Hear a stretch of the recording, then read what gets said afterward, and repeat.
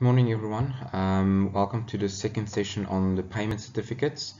We're going to go do payment certificate 2 following on payment certificate 1 that we've done the previous time. So what we're going to do is we're going to take payment certificate 1 and we're going to update it with payment certificate 2. So the question for the second payment certificate, or the information that you will be given, is something in the line of the following. So we will have, in month 2, you recorded the following progress on site, and the measuring date is the 22nd of August. You would remember the first payment certificate was the 22nd of July, so this is a month later.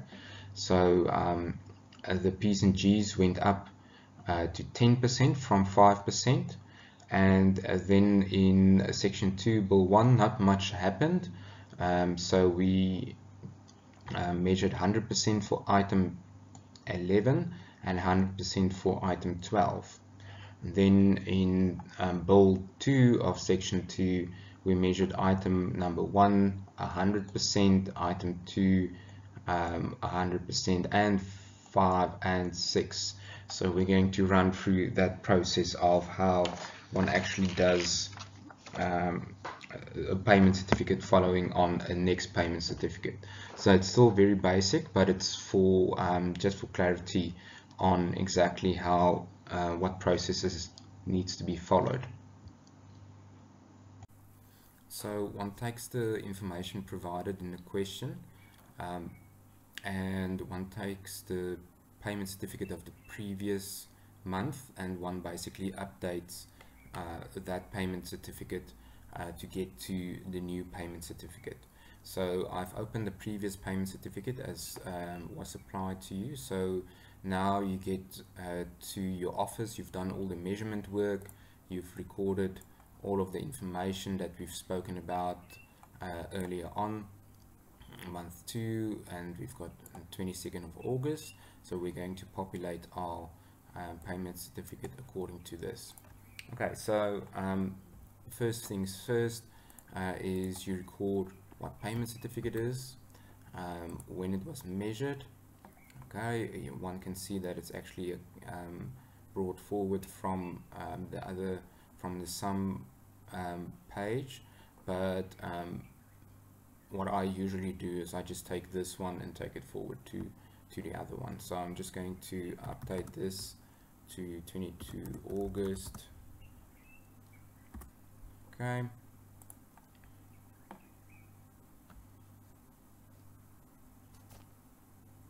And it was 2018. Let me just update this, 2018. Okay. So here's all of our information. This will change as we go along, so you will see it's already populated, but we'll just change the context as soon as we get there. Okay, so just also remember to rename all of the sheet names and so on. This is not really applicable to you, but once you get into practice, this is the areas where little small mistakes creep in. So first things first, so this is the payment certificate page. Then one has the summary page, so you do the same on this side. So just make sure that everything refers to this payment certificate, and then it will change to August. Okay, on this side. Okay, so I'm just going to zoom in. So before you do anything or any work on your payment certificate, you should make sure that it's set up so that if you populate it, it will just automatically update the pages in front of you. Obviously you will do it manually in the exam, so it will be the same process, but we're going to run through the processes, and you will do the same. You will be provided with an updated sheet anyway. Okay, so what we're going to do is we're going to, first things first, remember what I discussed the previous time. Your payment certificate is always measured up to all of the work, and then you subtract the previous payment certificate from this payment certificate. So a simple thing now would be just to update your previous certificate amount. So in Excel, it's easy to just update your amount. So what you take is your previous gross valuation and you insert it to your amount paid previously. Okay, and then you will see everything changes to 0 on this side. I'm just going to make it values only, that there's no formulas or anything. So what you will do here is you will write your previous amounts in here, and then what you will see is you've got your gross valuation at this stage minus your previous gross amount, and thus you will have a payment certificate of 0 when you start out. Okay, so that's the basics. We're going to do the same in our bill of quantities as well. Okay, so then we get to so our summary sheet is set up, it's 0, and now we're ready to run with our actual measurement in our bills of quantities. Okay, so we go to our bills of quantities. So I've included bill number 2 in this one as well. So you would see what will happen now is you will have your payment certificates as you did it the previous time. So very simple thing that you should do now is basically populate your previous payment certificate amounts first. So your certificate or your cumulative value, you just take those amounts. Okay, and this is now, again, it won't be this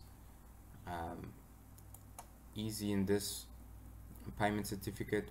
So what you will do is you will take those items and you will put it into your previous certificate. So your previous certificate, just make it the values only. Okay, so we've only got the values. So you will see this certificate, the amounts change to 0. So what we've done is we've taken our cumulative certificate amount, we put it in our previous payment certificate amount, and the two subtracted from each other is basically 0. Well, it is 0.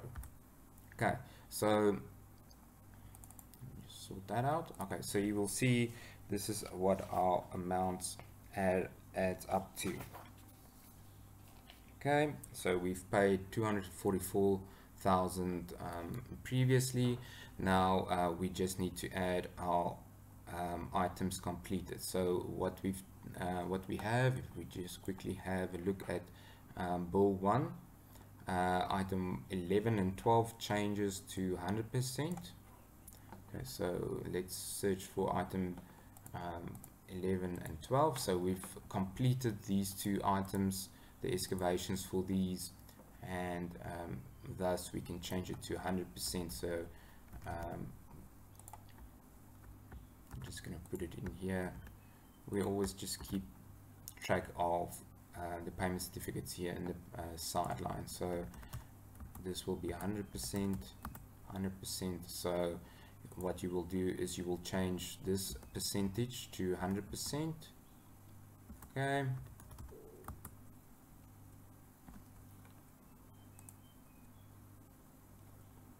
Okay, so you will see that there isn't really much change that happened. It's more about the concept than really the amount. So you will see in just by completing these items, the contractor made 13 Rand on the first item, and the second item he made 58 Rand 50. Okay, so you will see it will add up then to 71 Rand for this particular bill. Obviously you did more work in bill number 2, so we're going to look at bill number 2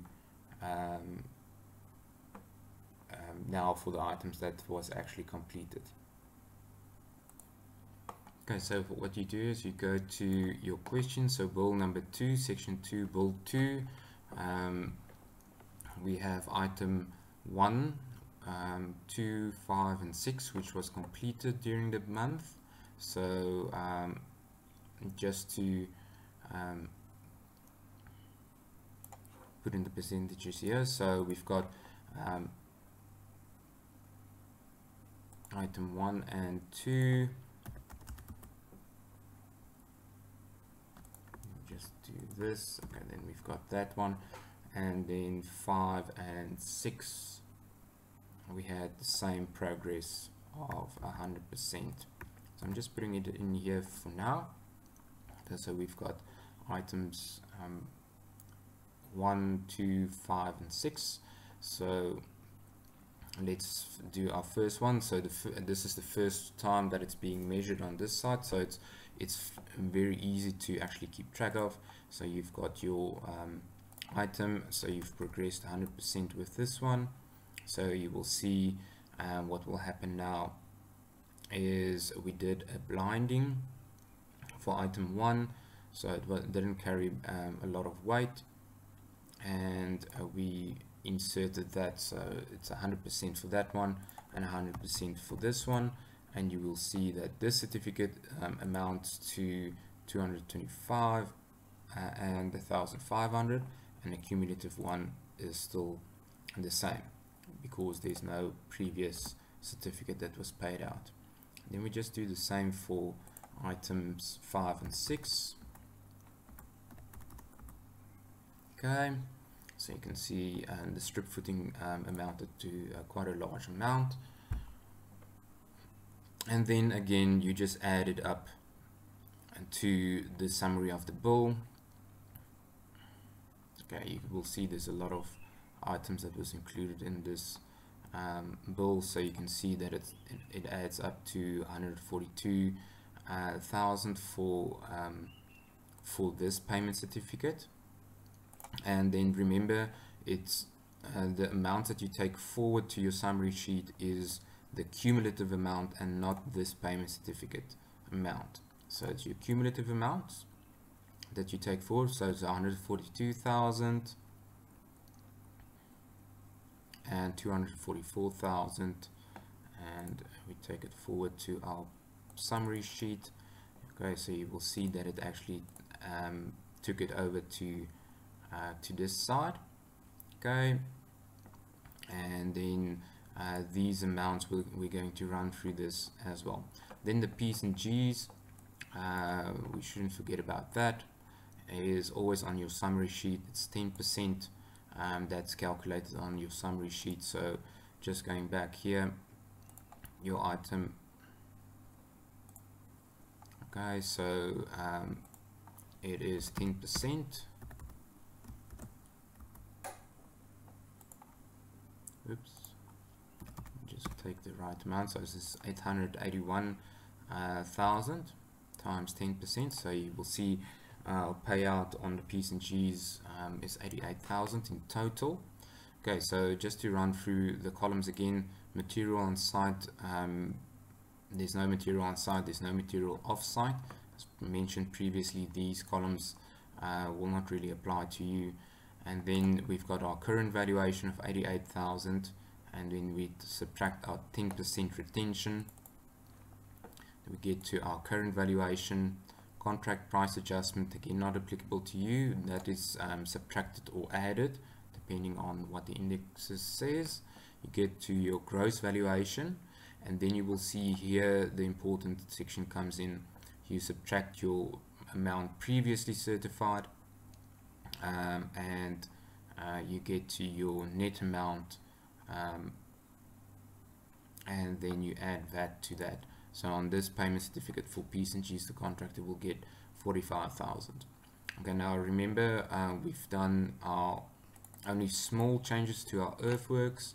So what will happen now is you will see it will run through, and then you subtract your amount on this side, and you will see that it's only 64 Rand and 35 cents. Just remember, this will not be the same as what you've got here on this side, because you've got a 10% retention that's subtracted on this side also. So just be aware of that it won't necessarily be the same.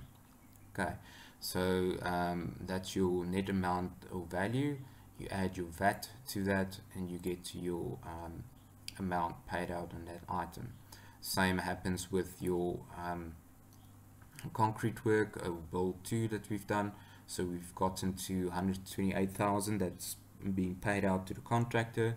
There's 0 amount subtracted, and we get to our valuation or net amount paid out to our contractor on this payment certificate. Okay, and VAT is added to that. Okay, and then you add up these columns, or basically all of the columns you add up to the bottom. So you've got your, I'm just going to zoom out quickly. So you've got your amounts paid out to date for the contractor added up here to the bottom of this section summary.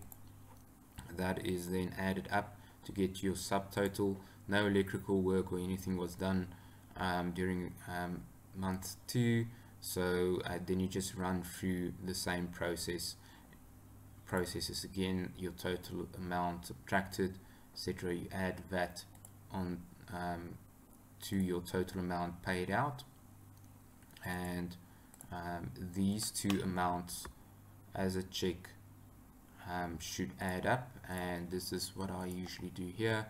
So I just do a check whether these 2 amounts including VAT actually are the same. Okay, so that is the amounts that we've or work that we've done. So now the main important thing is to get your payment certificate. So you've got your value of work done, your value of work executed. So remember, on your payment certificate you're going to run through all of these columns again. So what you want to do is you want to take over the amount that has, or the value of work done in total. Okay, so what you've done, or what you've got, is 475,000. So you take that forward to your payment certificate sheet. Materials on site, there's no materials on site, there's no material off site. So your security adjustment is 10% of that amount. So you calculate that, you get to your current amount certified is 428,000 now, and then you subtract your payment or your contract price adjustment. Just zoom in here.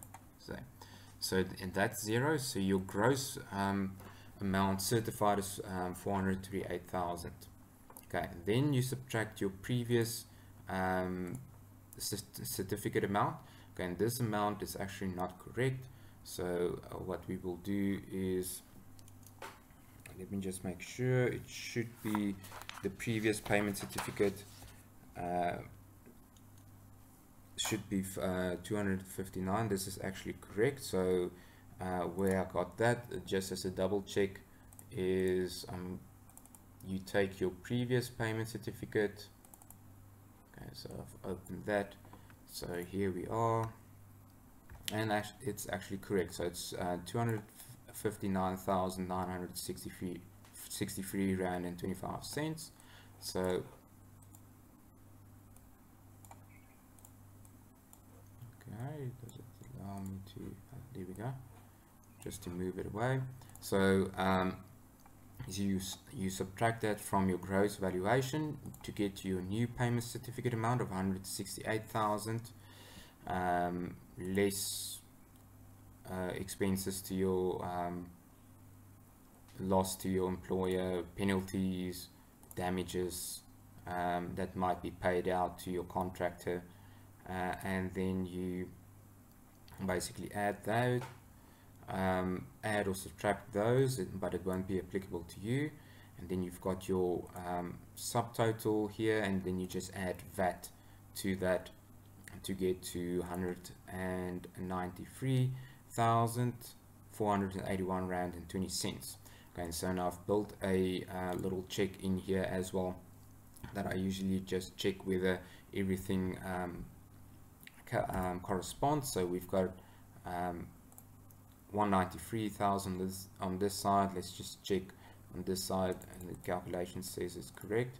Okay, so here we've got 193,000 as well. So yes, we can see our summary sheet and our payment certificate 2 actually amounts to the right amount. Okay, so then you just calculate your percentage complete, which is your gross valuation. Okay, I've done it before VAT, divided by your contract sum, also before VAT, and you get to the total payout percentage to your contractor. Then you add your, just remember to make your tick here in the box in the sheet that will be provided.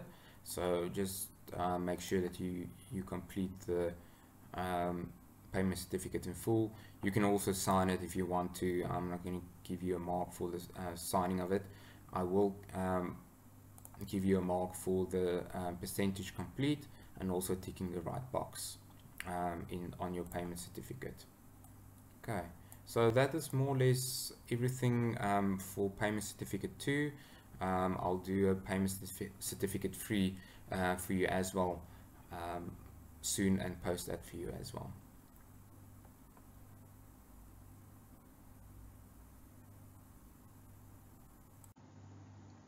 Thanks everyone, keep well.